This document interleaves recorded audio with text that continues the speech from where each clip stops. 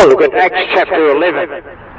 Acts chapter 11, and the apostles and brethren that were in Judea heard that the Gentiles had also received the word of God. When Peter was come up to Jerusalem, they that were of the circumcision, in other words, the Jews, contended with him, saying, Thou wentest into men uncircumcised and didst eat with them. In other words, he went in with Gentiles and ate with them, and they had found fault with that because they were Jewish. And the Jews actually, probably to this day, call us Gentile dogs. But Peter rehearsed the matter from the beginning and expounded it by order unto them, saying, I was in the city of Joppa praying, and in a trance I saw a vision. A certain vessel descend as it had been a great sheet, let down from heaven by four corners. And it came even to me. Upon the which, when I had fastened mine eyes, I considered and saw four-footed beasts of the earth, and wild beasts, and creeping things, and fowls of the air. And I heard a voice saying unto me, Arise, Peter, slay and eat. But I said, Not so, Lord, for nothing common or unclean hath at any time entered into my mouth. Don't forget, he's a Jew. And so he is restricted in certain things that he can eat and can't eat. But the voice answered me again from heaven, What God hath cleansed, that call not thou common. And this was done 3 times, and all were drawn up again into heaven. And behold, immediately there were 3 men already come unto the house where I was, sent from Caesarea unto me. And the Spirit, that's the Holy Spirit, bade me go with them, nothing doubting. Moreover, these 6 brethren accompanied me, and we entered into the man's house. And he showed us how he had seen an angel in his house, which stood and said unto him, Send men to Joppa, and call for Simon, whose surname is Peter. You like the way to heaven? Have a great night. God bless you. Who shall tell thee words whereby thou and all thy house shall be saved? And that's what I'm seeking to do this afternoon, to bring you the message of salvation, so that your soul could be saved, so that you can have forgiveness for your sins and a home in heaven through the Lord Jesus Christ. There's absolutely only one way to heaven. That's through our Lord Jesus Christ, who died on the cross for you and for me. Yes, and as I began to speak, the Holy Spirit fell on them, as on us at the beginning. Then remembered I the word of the Lord, how that he said, John indeed baptized with water, but ye shall be baptized with the Holy Spirit. For as much then as God gave them the like gift as he did unto us, who believed on the Lord Jesus Christ, what was I that I could withstand God? When they heard these things, they held their peace and glorified God, saying, Then hath God also to the Gentiles granted repentance unto life. Well, that's what we need. We need repentance. We need to come in repentance toward God, that is, a change of mind, simply agree with God that you are a sinner, and then put your faith in the Lord Jesus Christ. The next thing is faith toward our Lord Jesus Christ. For whosoever shall call upon the name of the Lord shall be saved. And that can be you this afternoon. You and I need forgiveness for our sins. And the only way is through the death, burial, and resurrection of Jesus Christ upon the cross. Through his precious blood that was shed that day on that cross. That blood has the power to wash your sins away, my friend. I wonder, are you saved this hour as you listen to this message? Are you heading for heaven? Or are you heading down to hell? I want to tell you this. You and I, when we're born in this world, we're heading down to hell. And God does not want that for us. That's why he sent the Lord Jesus Christ, his beloved Son, to die upon the cross for you and for me, and shed his precious sinless blood upon the cross of Calvary as the full payment for you when you put your faith in the Lord Jesus Christ. This is unto all, but it's only upon all. It's unto all, but it's on them. Only those who believe on the Lord Jesus Christ will be saved, in other words. You have to put your faith in the Lord Jesus Christ to become a child of God. We are all the children of God by faith in Christ Jesus. Now they which were scattered abroad upon the persecution that arose about Stephen travelled as far as Phoenicia and Cyprus and Antioch, preaching the word to none but unto the Jews only.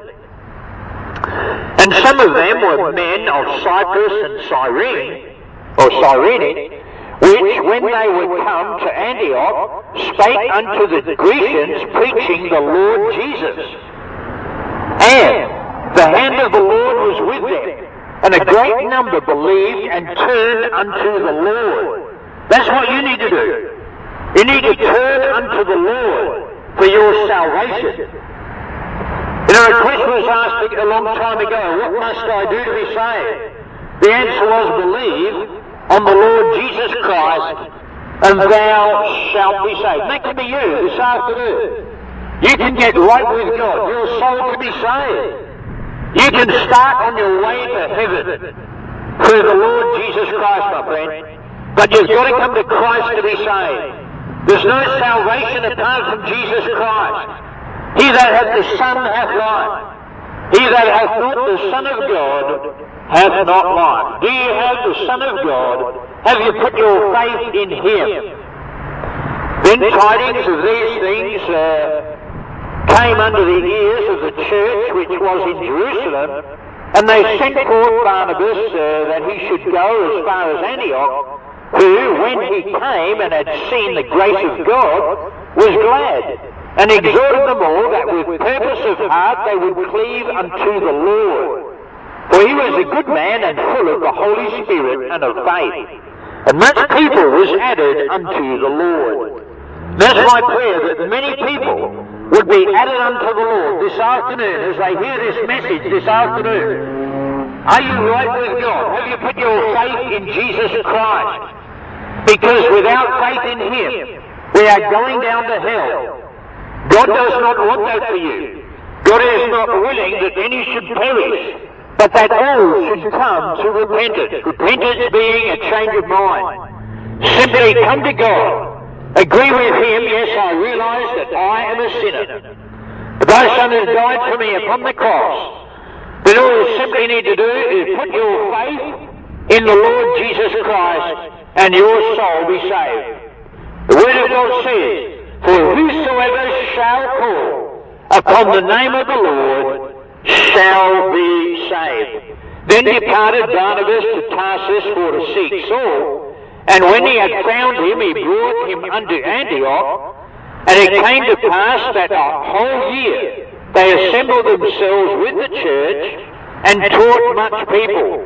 And the disciples were called Christians first in Antioch.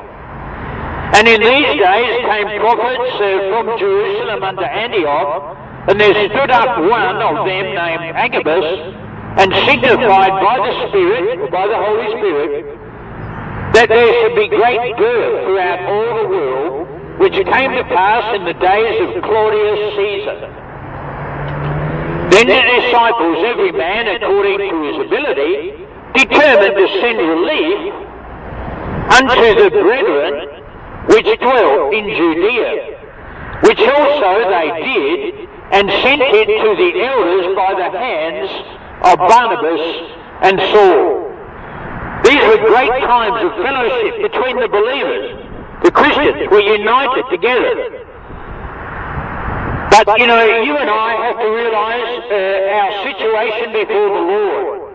For all have sinned and come short of the glory of God. Because of that, we're heading down to hell, and God does not want that for you, my friend. He wants to save your soul this afternoon. I wonder, will you come to the Lord Jesus Christ? Will you put your faith in the one who was crucified upon the cross? He shed His precious blood on the cross, in whom we have redemption through His blood, even the forgiveness of sins. Yes, your sins can be forgiven if you come to the Lord Jesus Christ. But if you don't, your sins will not be forgiven, and you'll finish up dying and going down to hell. God does not want that for you, my friend. For God so loved the world that he gave his only begotten Son, that whosoever believeth in him should not perish but have everlasting life. For God sent not his Son into the world to condemn the world, but that the world through him might be saved. He that believeth on him, that is, on Jesus Christ, is not condemned.